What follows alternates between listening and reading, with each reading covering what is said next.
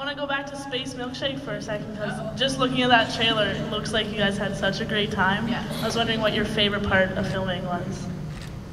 Robin had us, you see at one point that we're all covered in this kind of green slime, like a little Nickelodeon thing. But Robin was never covered in the green slime because he wasn't in the room when the thing that caused us to be covered in green slime happened. Anyway, so he got off scot-free, and the slime was freezing cold, and it was uncomfortable and super slippery, and we just thought that that was woefully unfair. So my favorite part of filming was when pretty much most of the crew and the cast each got cups of green slime, and when Robin was finished doing one particular scene, we all just blasted them. And working with Billy Boyd and Kristen Kruick, I can't say enough about them. Billy Boyd is one of the funniest human beings I've ever met. I mean, the man could read the phone book and make you laugh. And we had such a good time. The four of us went out for dinner every night. We hung out together. We had a really great time. I mean, we'd go to the gym, yoga, and it was just a really gentle, sweet movie to work on in terms of the four cast members got along so well. And at the very end of it, after the wrap party, we were going up in the elevator and we weren't going to see each other again, and we all had different flights to catch from Regina, and Billy was on the floor below us, and we were sort of all standing in the elevator expecting this kind of tearful, huggy goodbye, and the doors open and Billy walks out and he turns in the hallway and he goes, "It was all shite."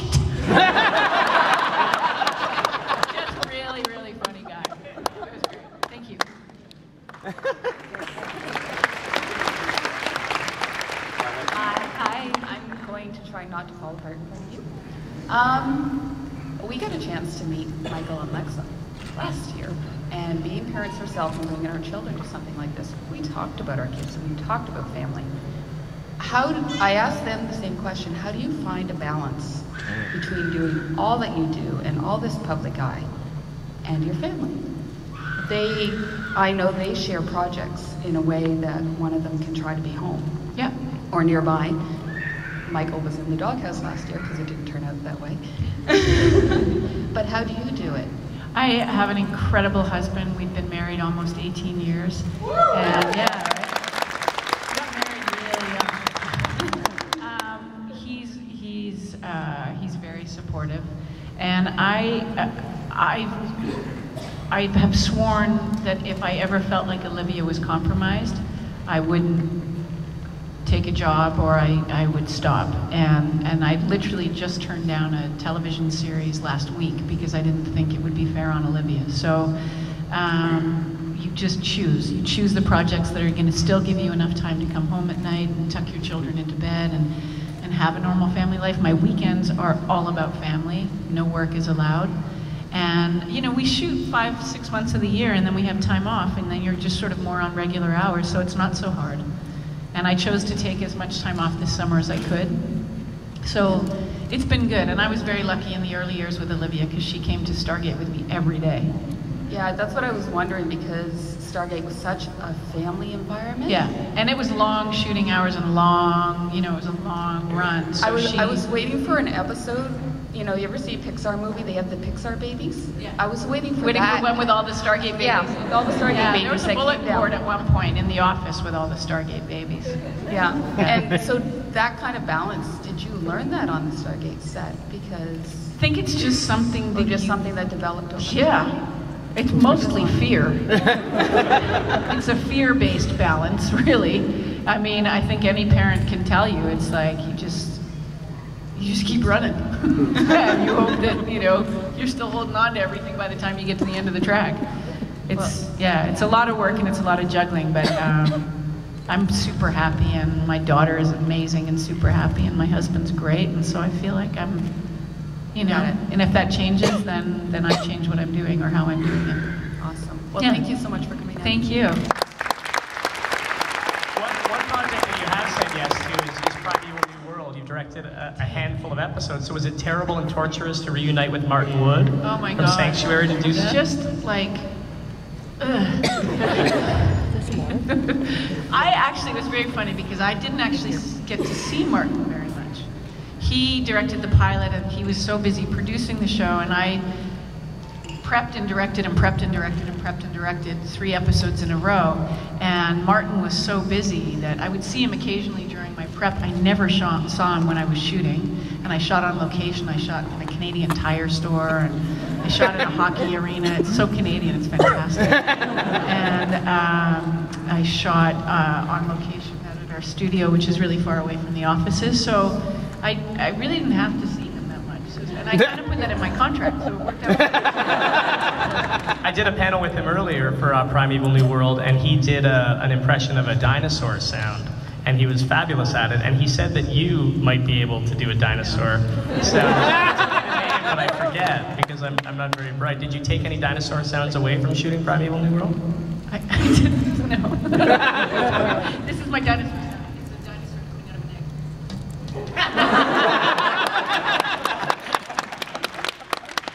Awesome. Hey there. First of all, thank you for extending the time, because that was awesome. Thank you. And you were my most amazing role model ever, on and off screen. So I want to thank you for that. You gave me so much confidence in my life. Thank you. My question is, when you're working with Richard Dean Anderson on Stargate, what was your craziest, funniest moment with him that you can think of? Or your favorite, either way. Yeah, pretty much every day.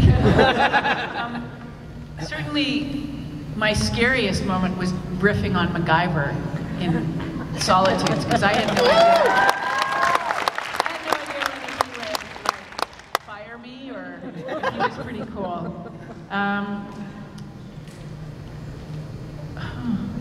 That's a really tough question. We kissed a lot, which was okay. It's your fault. You asked me for a good question. I did, and now you stumped me with it. Damn you. And getting married was actually really funny. The wedding scene, we were both really dorky. It was like, hey. You look nice, so do you. Thanks. This is awkward, yeah. Never thought you'd be in this position, huh, Richard? No. Okay, well, let's just not look at each other during the scene, okay? Thank you so much. Thank you.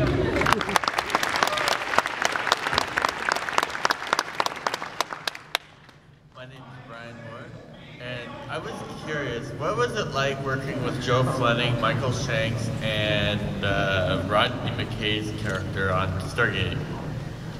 All 3 of them very different. Michael Shanks is, he's like a brother to me. He's a really dear friend, and we always had a very sibling kind of relationship. And I just adore him. So, you know, a sibling in the true sense of sibling rivalry and sibling love and protecting each other to the ends of the earth, and then like wanting to beat the crap out of each other. Yeah, awesome relationship with him. Joe, it was really funny because I felt like I was kind of like a fish out of water, because I was going on to his show and it wasn't my show. I was like, hey Joe, hello, hi. Still part of the Stargate team. Absolutely. And it was very funny because Joe would do a couple of things where, like at one point, he put his foot up on my, in the office set, he put his foot up on my glass coffee table, and I looked at him and he went, what? I was like, I outrank you. He went, I'm a colonel too, and I went, full bird, buddy. Take your foot off my coffee table, and he was like, so it was really fun. And David Hewlett and I was so glad that they cast him in Atlantis. We had so much fun having him on SG-1, and his character, what he brought to that character was absolutely brilliant. And the fact that they continued it and made it part of Atlantis, I thought was phenomenal. So he's great. He's such a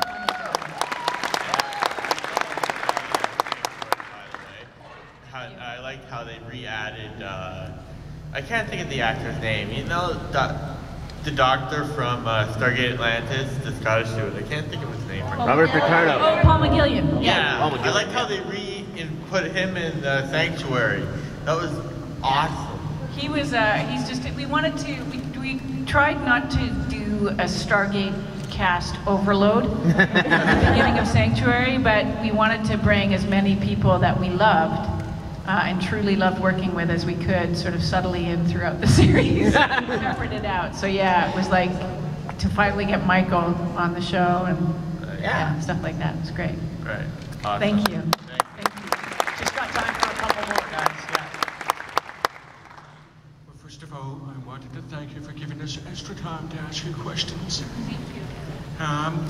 Basically, my favorite thing about Sanctuary was that it was a show about giving animals and people who were a little bit different than the norm a safe place to live the rest of their lives, presumably aside from the conflicts in every episode.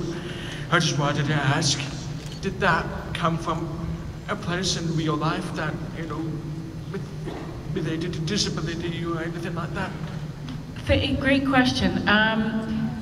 Damien actually wrote the show with that in mind. Like, the pilot was very much what he wrote. What we sort of mandated throughout the course of the show was a real sense of belonging for everyone.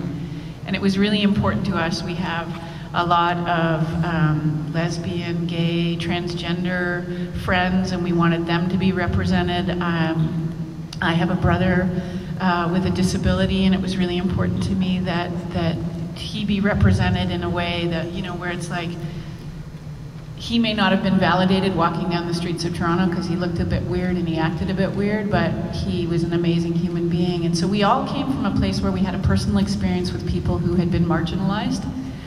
And that's basically what the show, I'm getting kind of emotional, sorry. That's what the show is about, is not marginalizing anyone and making everyone feel a sense of belonging and worth and value. And with our own personal experiences, it was really important to us that come across.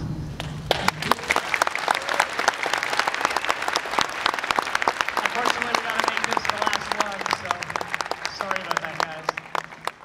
Hi. Actually, this question is because I have a friend who's an enormous fan. She's taken great inspiration from your work, and so this is sort of her question. But oh, and sorry. Also, you say that Sanctuary fans are kind of a breed of their own. But just from our experiences with you, this convention, and like extending this question period, and just your energy and the rest of the cast's energy, we just wanted to say on behalf of Sanctuary fans, or at least we Sanctuary fans, that the Sanctuary cast is a breed of its own. Thank you.